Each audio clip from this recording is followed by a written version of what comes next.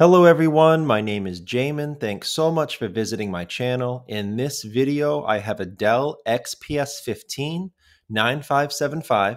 I'm going to show you how to get inside, access your CMOS battery. So first thing, power down your computer the correct way. Make sure it's off and unplugged from your charger.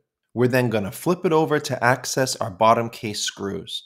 So you have these three screws towards the left of my screen, these three screws toward the right of my screen, and these two screws down near the middle.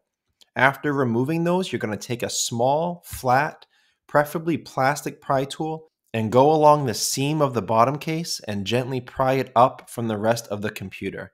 I say plastic pry tool because that'll scratch your computer a lot less than a metal one will. Also, try not to get it too far into the computer. You could damage internal components. Just keep it on the edge, nice and firm but slow. And if you get stuck going in one direction, leave it, go to the other side, start there, and go in the other direction. After you get your bottom case off, this is what you're looking at for the inside of your computer. Now, while you're taking your bottom case off, as a general computer repair side note, whenever I'm working on a computer in my shop, it's sitting on an anti-static mat. Either that or an anti-static bracelet are great ideas to avoid damaging anything in your computer when you're working on it. If you would like any help with any tools or supplies for your project, there will be a link below in the description. It'll have a list of all the tools and supplies that I use in my shop. Also, there'll be another link there. That will be a list to all the replacement and upgrade parts for this specific model computer. Now, before touching anything in a computer, it's always best to either remove or at least unplug your battery. A computer is safest to work on when as little power as possible is running through it. The way you get the battery out, you have to undo all these screws here. All the arrows are pointing to all the screws you need to undo on the battery. In order to unplug the battery, it's plugged in under this piece right here. So you would have to take these two screws out, bend this back a little bit, and then you can unplug your battery. As with any wires in a computer, try to avoid pulling on the wires. Sometimes you can damage them or you can pull them right out of the plug.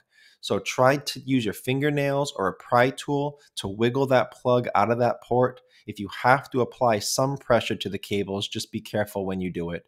But that's how you would unplug your battery.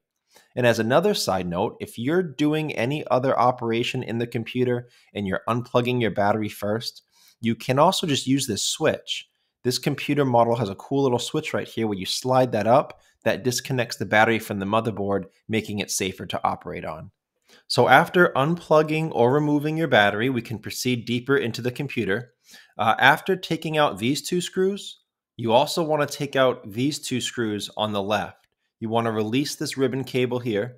You want to take this off. This section in the middle is held down by double-sided tape, so you may need to peel it up. Be careful, don't just rip it, but you can just slowly peel that up. Again, it's only double-sided tape. So once you have this component off, this is what you're looking at here. This is your CMOS battery.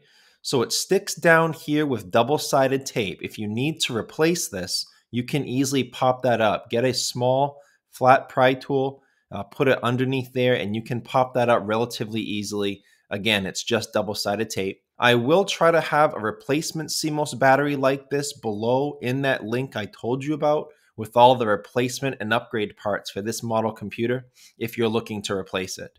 If you're just here to reset BIOS using this operation, you don't need to physically remove the battery. You can leave it there. You would just need to unplug it from the motherboard for maybe 15-20 seconds.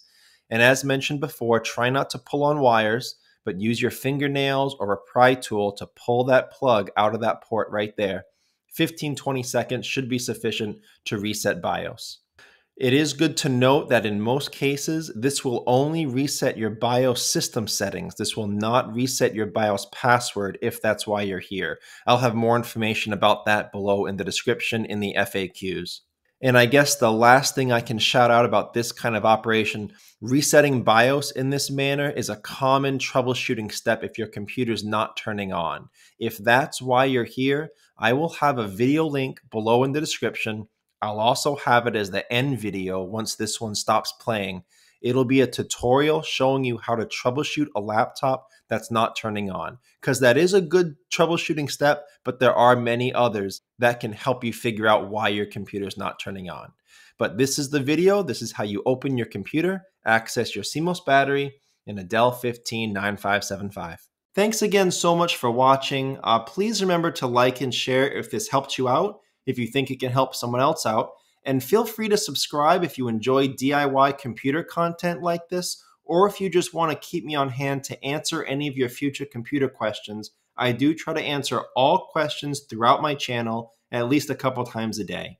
Also, feel free to check out the related links section below in the description. From time to time, I do try to add things in there that I think will help you with your general computer life, make it more productive, more enjoyable. So thanks again for watching, everyone. I look forward to seeing you on my next video.